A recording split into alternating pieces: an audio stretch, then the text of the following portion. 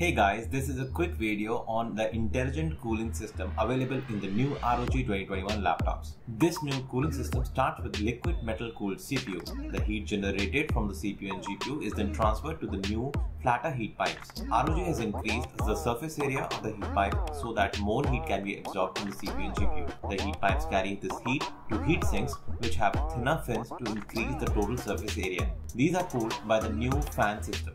ROG calls it the airflow fan design.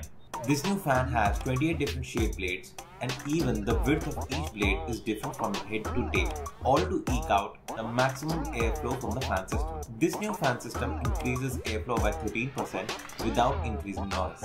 Adding to all that, ROG laptops also feature self-cleaning fans for less dust, better cooling and better performance. All this allows the new range of 2021 gaming laptops to perform better, cooler with sustained performance for a longer period of time. So that's about it in this video. We will see you in the next one.